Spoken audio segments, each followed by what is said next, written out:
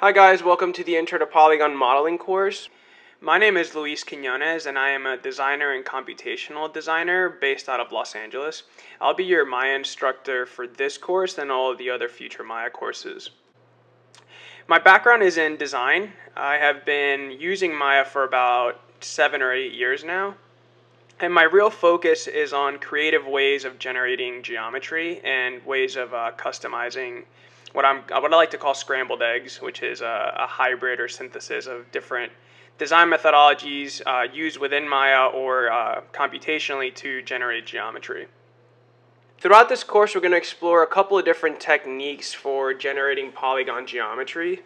We're also going to look at some polygon editing tools as well as some polygon smoothing and a couple of different approaches and techniques to begin to get a custom workflow and get you comfortable and familiar with the way that polygon modeling is set up.